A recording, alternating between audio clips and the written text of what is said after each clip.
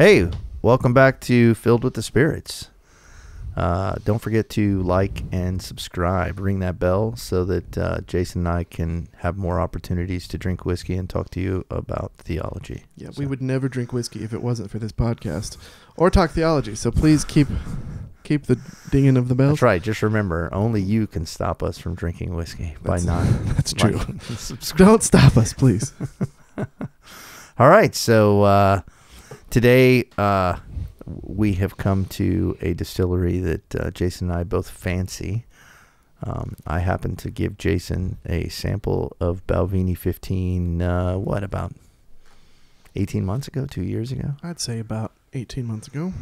Balvenie 15 right there. And it quickly turned Jason from a bourbon and sometimes other whiskey guy into a scotch guy.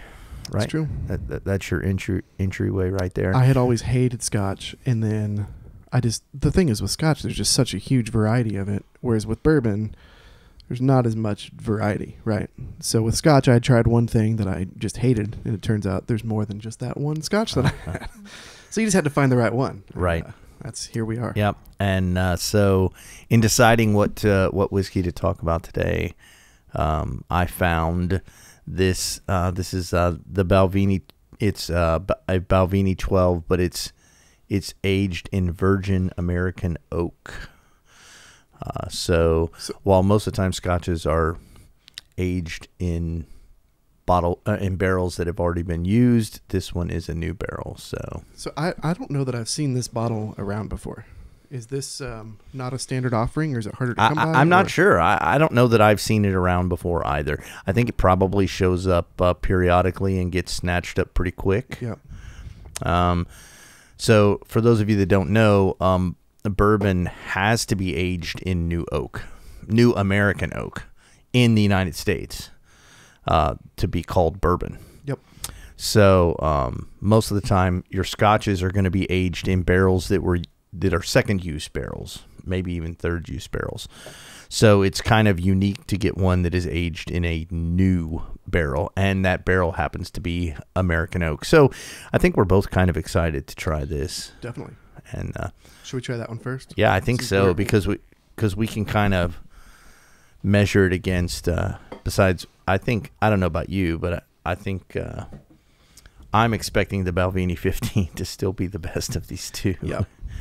So we'll try the one that we think might be second best first. Way lighter. It's definitely way lighter. We'll hold this up when we get the Balvenie 15 in there, but it's definitely way lighter than the Balvenie 15. I'm guessing that's the sherry in the 15. Yeah, probably doing that. Well, and it's aged longer. This is only aged 12 years, so. Well, 12 years in a new barrel is a long time. So for bourbon, 12 years in a new barrel is right on the edge of too long. But I wonder if that's the climate, maybe bigger swings up and down in Kentucky as compared to Scotland. It could be. I mean, Scotland's a much more temperate climate. It smells great. It smells great. I smell a little bit of maltiness too, which I really dig right now.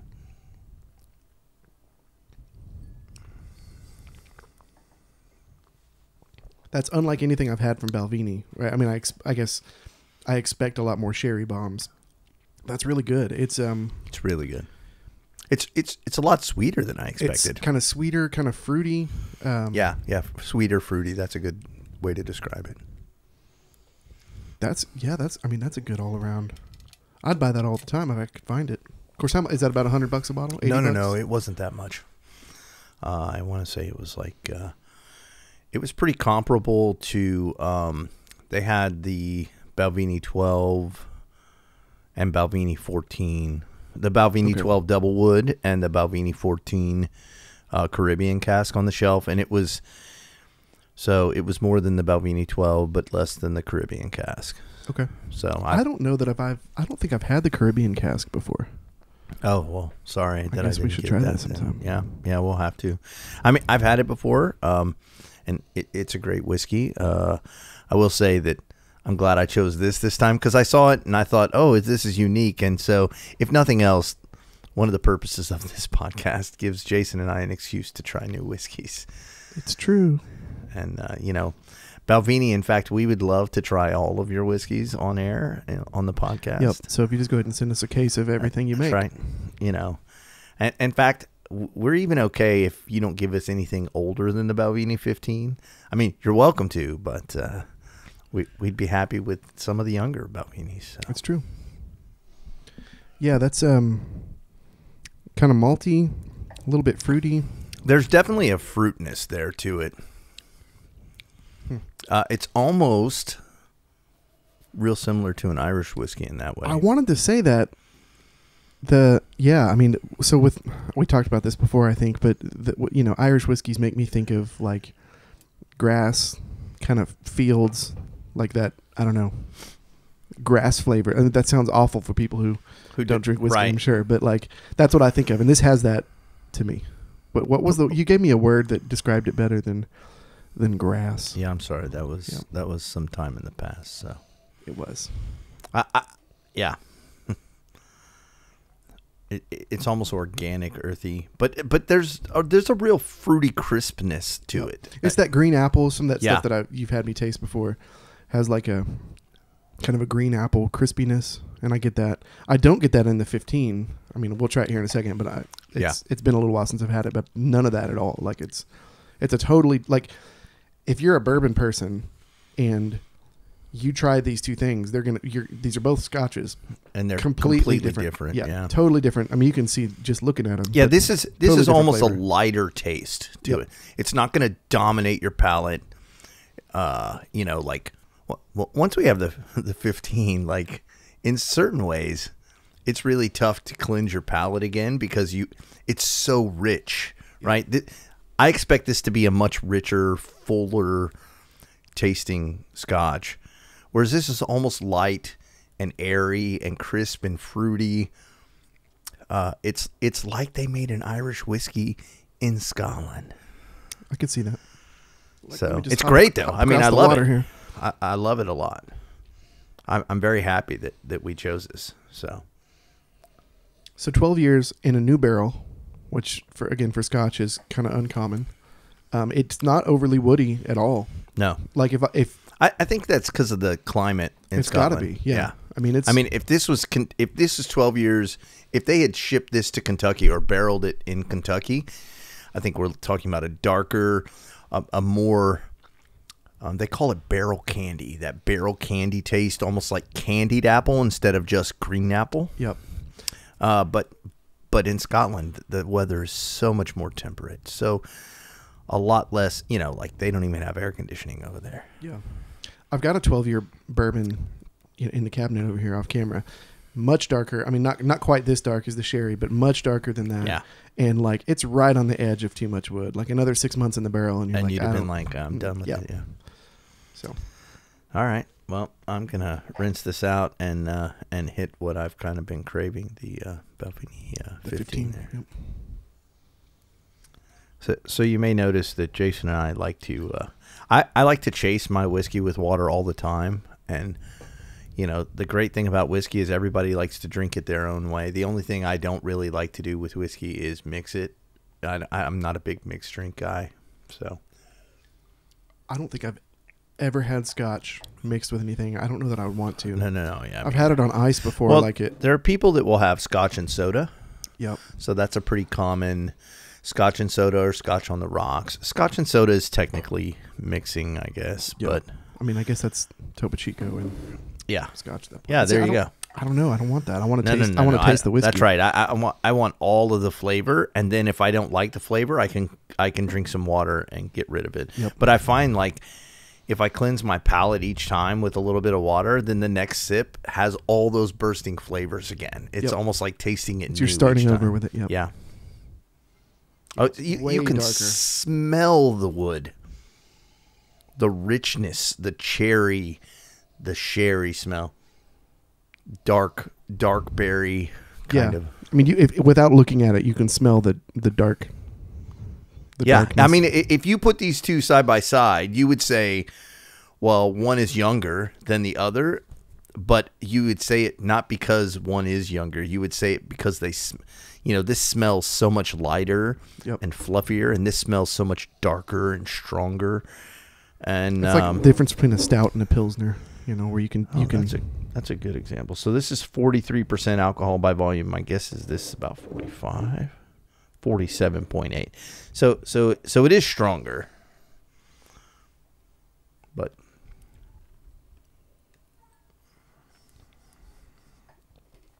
oh man.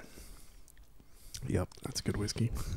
I was about to say that's the best scotch, but we had something at the whiskey festival we were at. It was a Balvenie, some crazy old Balvenie. That was it the 25? It was something expensive and old. I mean, there was lots of good scotches that I had that were expensive and old. So this is within the realm of possibility of me owning a bottle.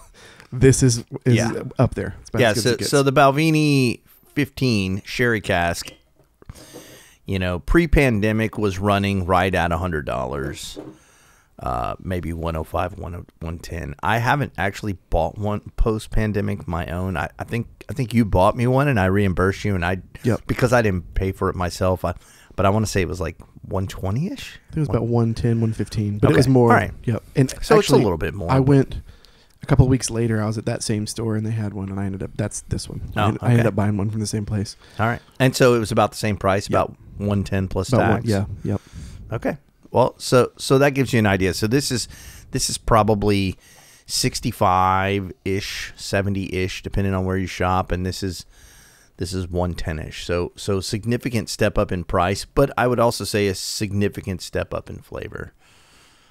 This is one of those bottles you don't want to have only one scotch in your cabinet and have it be this, because then you'll drink it too quick. Yeah. So I like to keep this and then like a Glenfarclas 10 or something like that, which is a much cheaper, not as old sherry cask. Not as good either, but it's like $40 or something.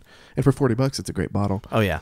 But this is the king. Yeah. I mean, this is like, this is like, oh, you're at school and you get cupcakes. Yay. And this is like, wow, you came home and your mom made a cheesecake just for you.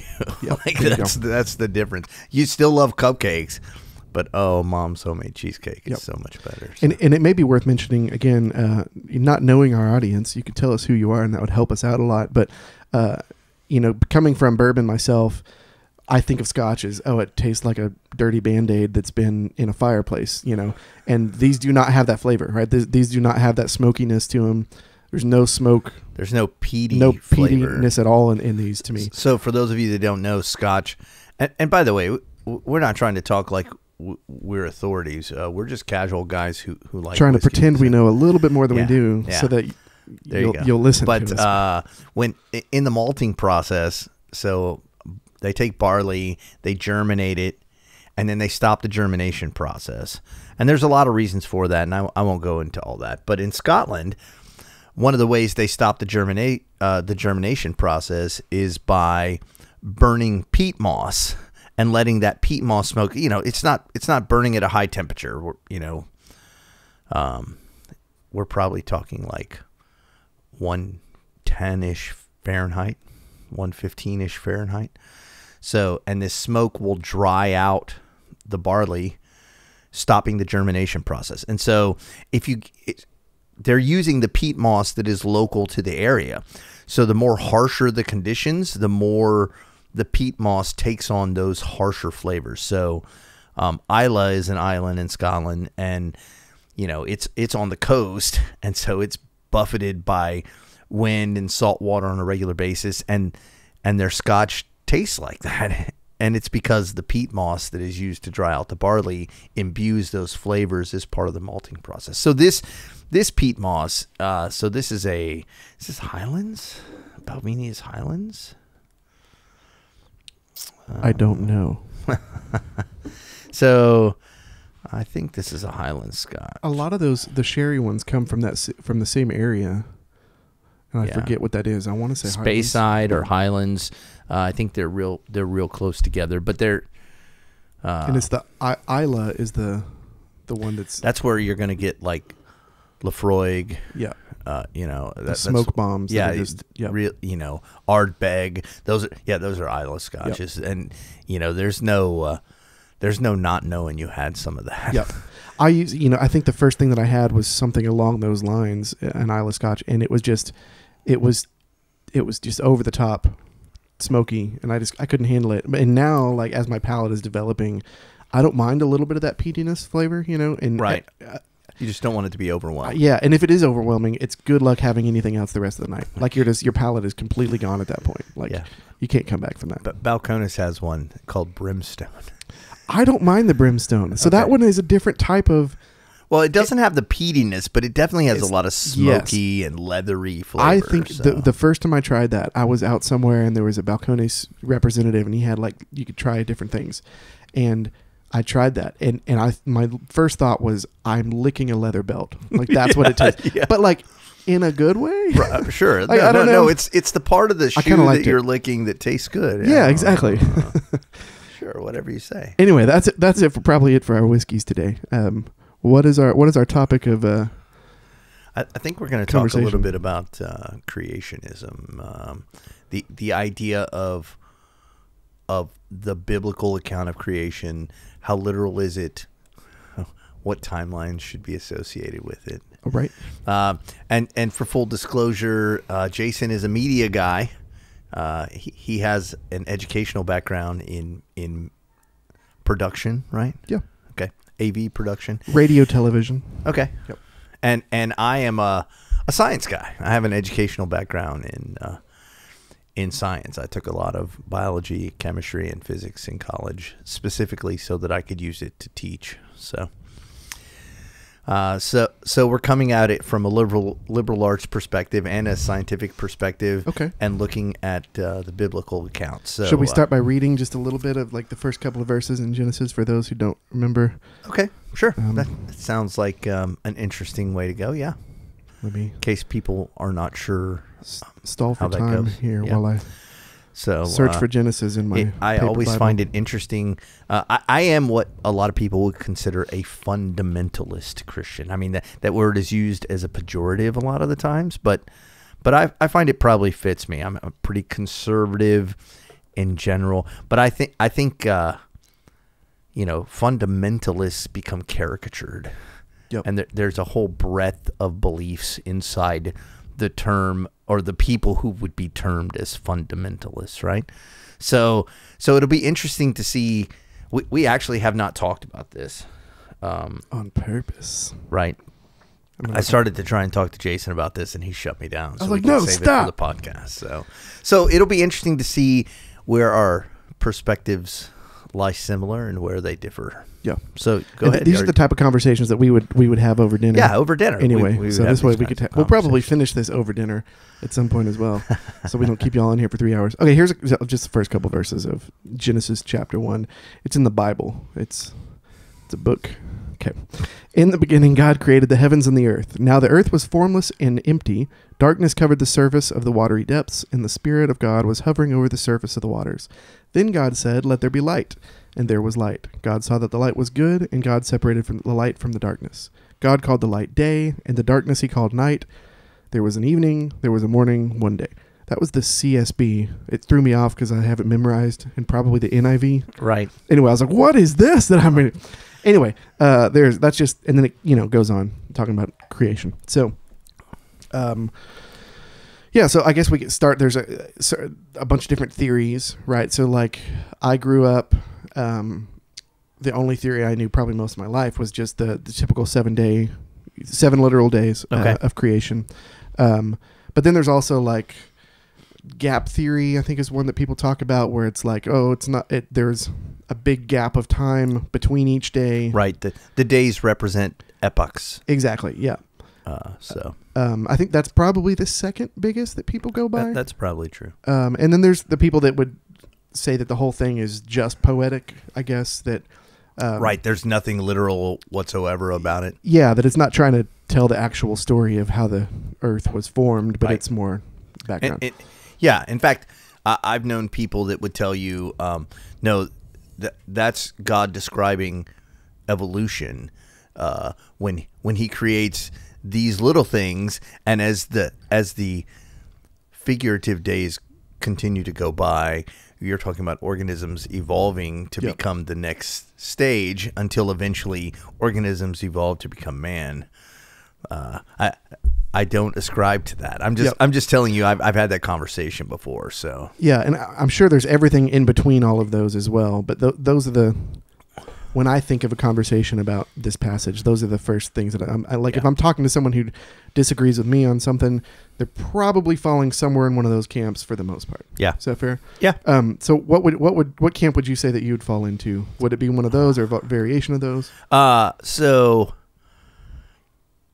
I may have not to put you in a box. No, it's okay. Like I'm okay with being definitive, but I don't know that my answer is going to satisfy your question. So let me start with this. I think there's enough ambiguity in the passages in Genesis that lots of things could happen, and they would not contradict science and or God's word. Okay, that's fair. And I would say that there's enough of the Bible in general that is sometimes poetic and sometimes literal, and sometimes knowing which is a real challenge. Yep.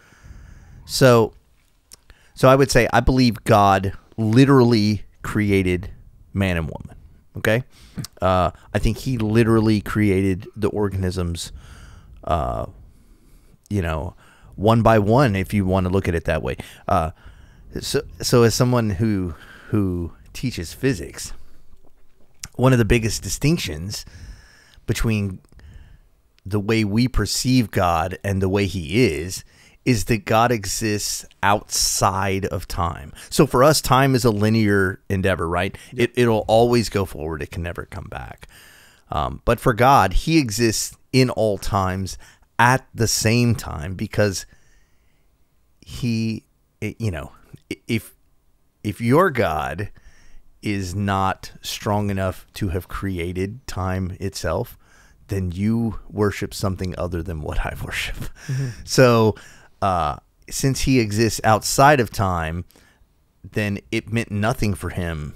He could have at once and over a process created everything, right? Yeah. I mean, and it means nothing to him from a time perspective because time doesn't apply to him the way that's right, because time doesn't apply to him. Yep. That's so like one of the biggest, most accepted theories on the origins of our universe is the Big Bang Theory. And I won't sit here and try to explain to you all the ins and outs, mainly because I haven't spent a lot of time studying all the ins and outs. But one of the biggest problems with the Big Bang Theory, especially from people who are naturalists. It's just not a good TV show. Sorry, continue. I stand by that, but that's not the Big Bang we're talking about. It has its moments. Every year in class, I like to play the episode excerpts from the episode where they discuss the Doppler effect, where Sheldon goes as the Doppler effect for Halloween. It's pretty funny, and I use it in class. Physics related. So yes, it is physics related. Anyway, Big Bang Theory, not the TV show, the actual theory. Yes, the actual theory, the Big Bang Theory. One of the precursors that causes problems with it for naturalists is the idea that everything in the universe was a singularity. It was a single point that was infinitely small. It was so dense. And some triggering mechanism caused this huge explosion whereby all the matter in the universe expanded outward at the speed of light. Well, for something to have caused it, that's where the issue is. There had to be something outside of the universe itself to have caused that. So to me, it's one of the biggest evidences that there must be a God. Yep. I mean, I don't doubt that fact, but I'm just saying, like, that is a huge evidence that there must be a God. The idea, I guess, that, so first of all, for this matter to exist to begin with means that it's existing somehow. So either it was created or it's eternal. And the thing that happened to it, same thing, right? Like whatever caused this force to happen. So either way, you're looking at either something created this or this thing's eternal. And if whatever this thing is eternal, now we're getting into God territory. Yeah. Right. So I think that's a big, but that's one of those, like, like we talked about in a previous episode, like you get to a point where you're like, I don't understand how this works. And then that's a big part of that. It's 50% of the theory, I suppose. Yeah. Yeah. Where it's like, I don't know. Right. And it's never really talked about, which is interesting. But yeah. And so, but that leads me to the point that, so God started time running. So really, to me, the Genesis account is less about how literal it is, it is, and more about how God started time. He created space-time because there was no space-time before this. Everything was a singularity. And he spoke it into existence, and suddenly we have this thing that Einstein later described as space-time. And it's, it's like a single dimension, space and time together. So this may be a chicken or the egg question. When did time begin to exist then? Was it the moment of the bang? So there was no time before then. Okay. Because the universe was infinitely tiny. I mean, it was a singularity. I guess the question that I'm going for, this is going to make a noise when I do this. Does time exist if there's nothing to perceive the time? Does that make sense? Oh, right. That's the old, if a tree falls in the woods and no one's there to hear it, doesn't make a sound. I mean, I always hated that, but I guess you're right. That is what it is. It's the same argument. Yeah. But so I would tell you that from a physics perspective, time as we know it is not an independent entity. It is known as space-time. Well, if there's no space, then there's no time. Okay. And so, like, think of it this way. We know how big the universe is because we know how long that the matter in the universe has been traveling at the speed of light. And so the Big Bang is the origin of time. I mean, it's not like AD and BC where you can have negative. No. Yep. There was nothing before the Big Bang. Literally nothing. So if you compress the time back down, you get to an eventual that's right. starting You get point, to zero. and that's what. Yeah, that's right. So that zero is either the Big Bang or something. Well, no, I mean you can call it the Big Bang. Just what caused the Big Bang. I mean, so my supposition is based on my belief that there is a God and that he says he caused the Big Bang. He doesn't call it that, but it's not like, Moses has been credited with writing the first 5 books of the Bible, right? I'm pretty sure Moses had never heard the term Big Bang. Yep. before. Well, God said bang and it happened. That's the Southern Baptist Big Bang right there. Right. God said bang and it happened. Yeah. And I'm pretty sure Moses also didn't speak in King James English either. My Moses did. So, but if you're Moses and you're trying to describe the origins of time itself, well, you describe it as God reveals it to you, and it makes sense that that's what he's describing. Yep. I mean, looking back, I totally see that. So I'm less concerned with how literal that is and more understanding that God is saying, look, you either trust that I did this or you think I can't. There's no in between. If you think he can, but he's lying about it, that's kind of a foolish notion. Yeah. Well, if he can, why would he lie about it? So, yeah, I'm trying to play devil's advocate for the people who are like listening to this and screaming because they're holding to one of these. That's not what I think. You know, like, I guess so. The kickback to that would be, well,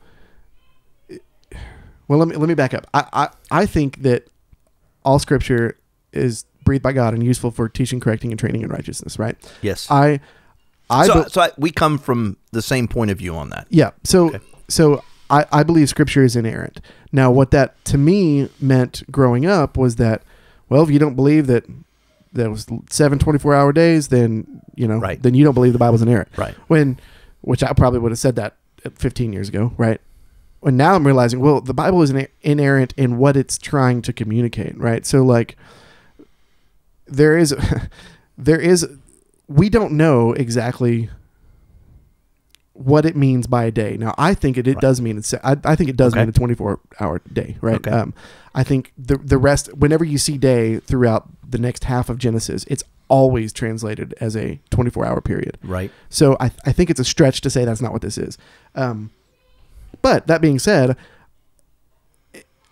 I don't know that is necessarily what's trying to be communicated, that it's super important that this is a 24-hour day. Right. Anyway, so that's kind of where I was coming at. Like, yeah.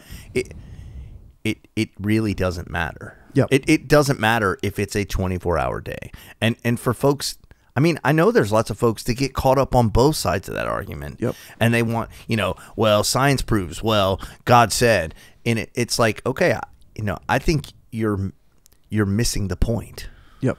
Yeah, I think we can often get sidetracked by trying to get details that maybe are less important. You want to know, right? Yeah.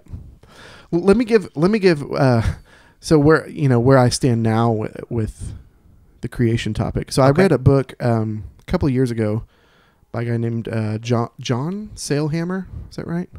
I don't know. You're telling John the story. Sailhammer. Yeah. Okay. I had to Google it real quick. Problem. I pre-Googled it and pulled it up. That's a pre-Google. So again, I just kind of showed my cards there a little bit. I think that it is talking about 24-hour periods when it says day. Okay. I think it's a stretch to say that means anything but that, based off of how we translate day throughout the rest of Genesis. Right. Now people say, oh, God says with the day with him is like, 1,000 years, whatever. Okay, but that's not right. That's not what we're talking about. We're talking about the context of Moses writing Genesis. Right. We see the word day, it means a 24-hour period. So I think it's a stretch to say it's anything but that, unless you're coming at it from another direction, trying to explain it from another way.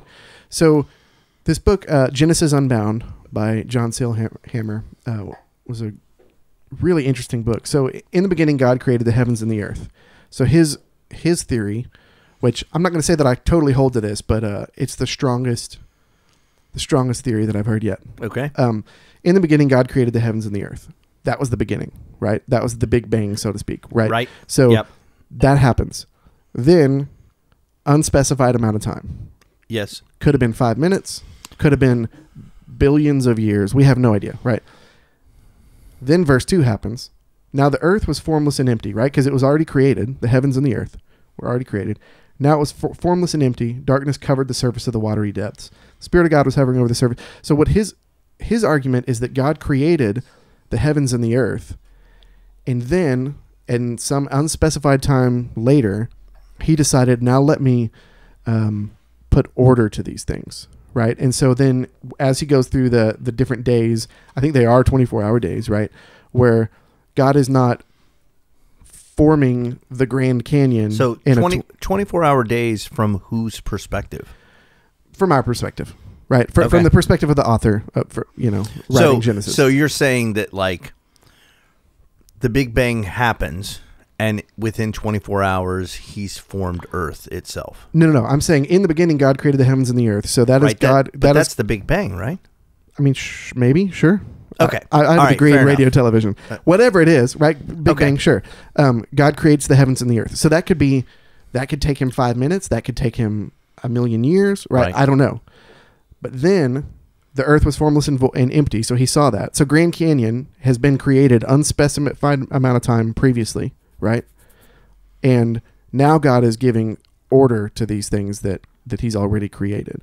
So, and without going, chapter by chapter into the book, that's the idea, is that, so when we see things in the world that seem to suggest that this was millions of years ago, it very well could have been, right? Because if God created in the beginning, whenever the beginning is, Big Bang, God created the heavens and the earth.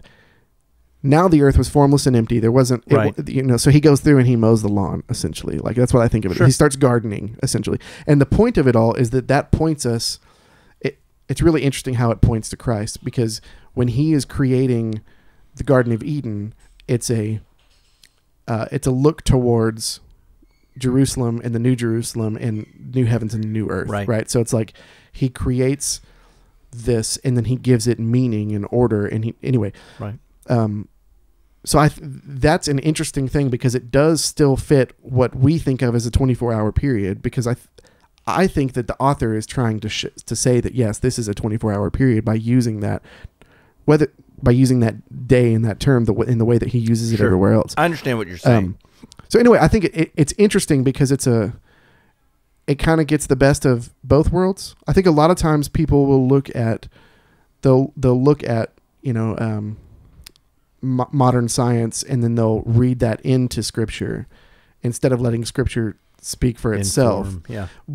Now, I think there's people who still read this and they don't hold the theory that I hold, and they get to the, a day is an epoch type of thing, right? Right. And I think they are truly reading that from the text, and as long as they're starting with Scripture, I'm okay with that, right? I don't think that's necessarily true, but I see where they're coming from. Does that make sense? Anyway, Genesis Unbound is a really good book. It's been a couple years since I read it. I might want to read it again.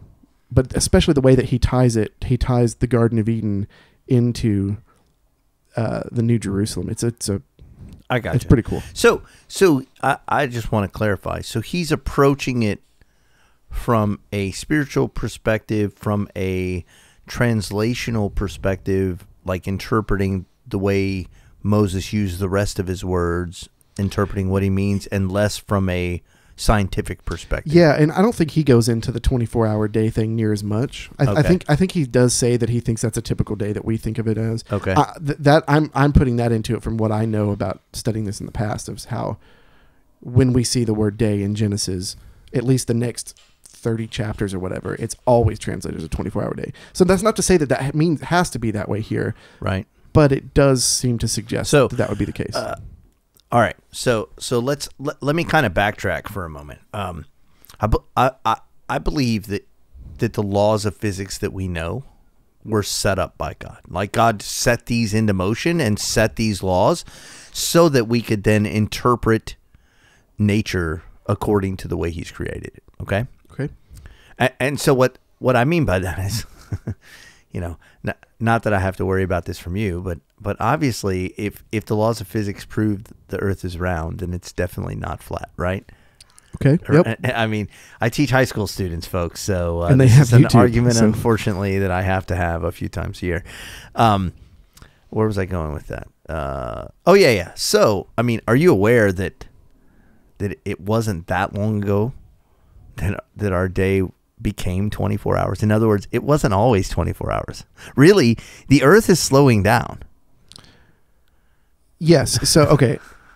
But we're talking like minuscule amounts. We're not talking like... I'm pretty sure that you can go far enough back to find an 18-hour day. Okay. I mean, okay. But we're not talking like 5 minutes to 24 hours. Right. No. Okay. Like the sun isn't like coming up and then boom. Well, I mean, at some point, probably the Earth rotated in 5 minutes, but it was because it was formless. it was because. Okay. Oh, that's interesting. Yeah.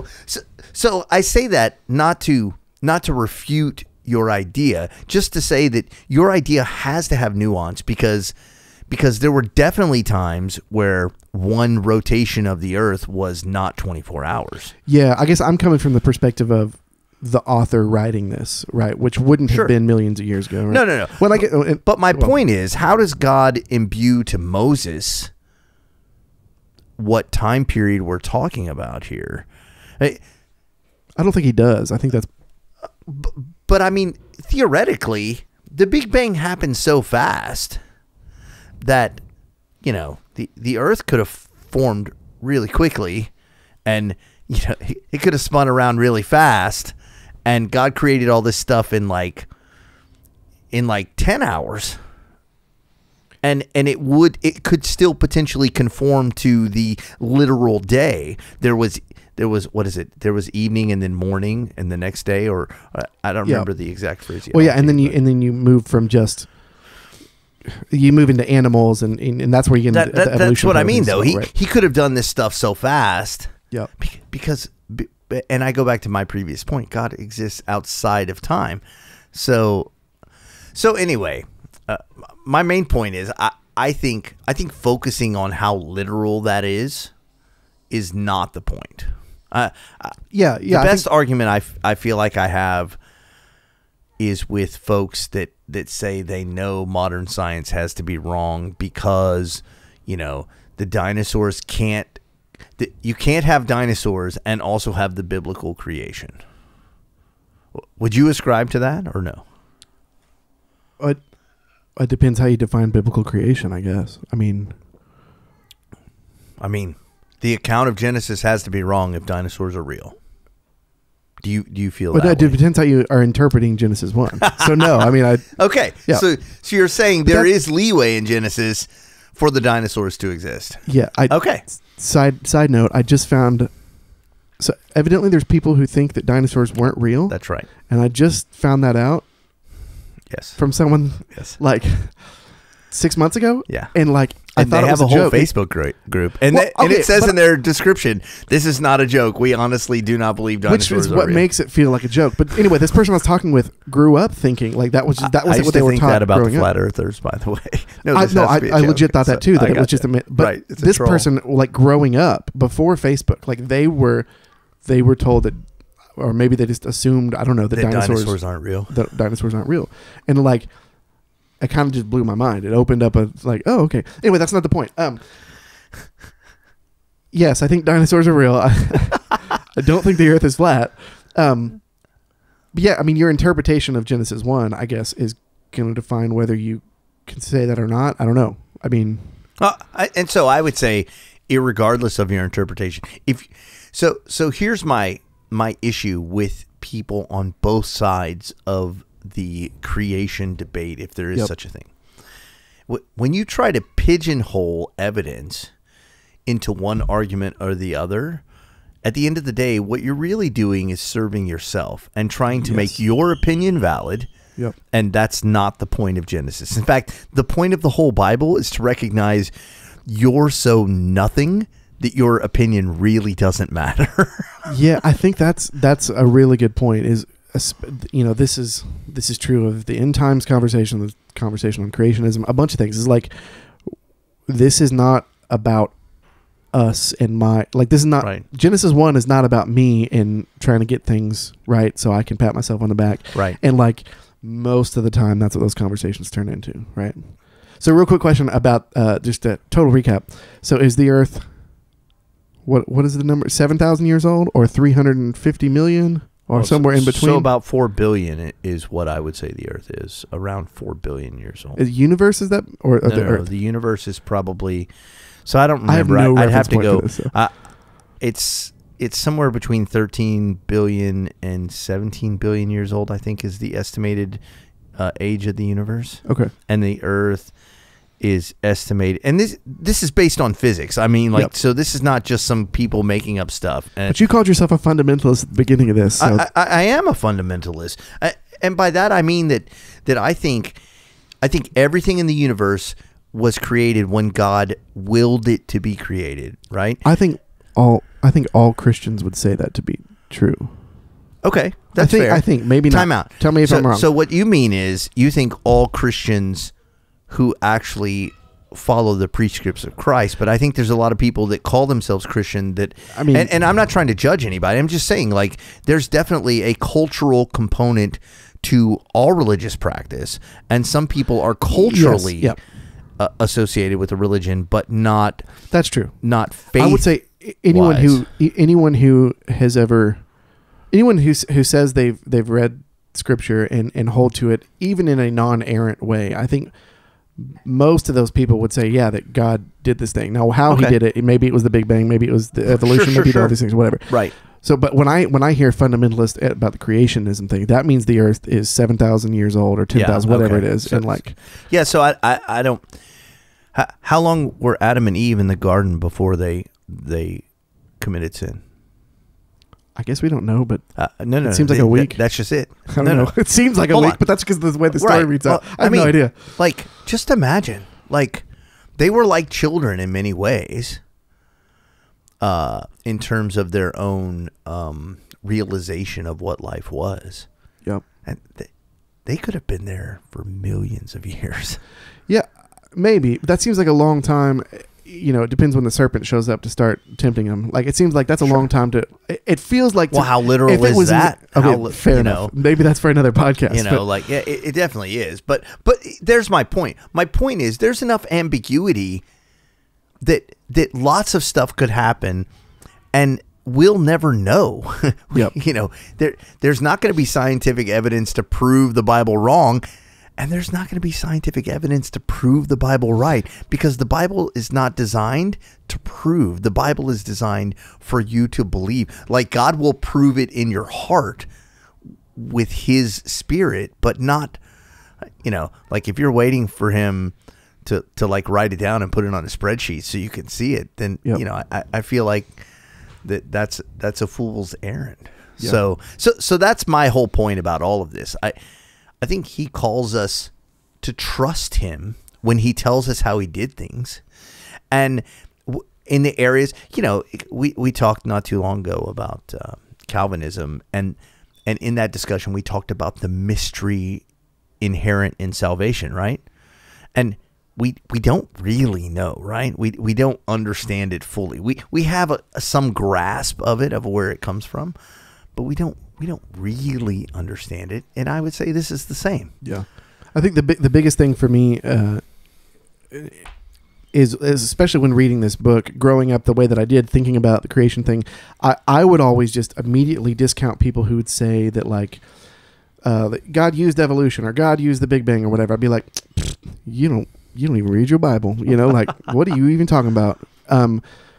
Whereas now, like after reading this book, which it challenged a lot of my assumptions, right? Right. And I was like, oh, and this guy's doing it from Scripture. So like maybe it's not, maybe these people are reading Scripture and they really are getting to this point truly. Like, right.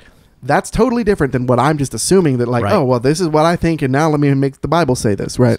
And so I think that's really what this comes down to is, in things like this, we got to go back to Scripture to see what Scripture says, right? And then the hard part of that is taking out what we've been taught growing up in our culture or just in our Sunday school classes that may or may it could have just been one person taking out the traditions exactly that are not necessarily biblically based. Yep.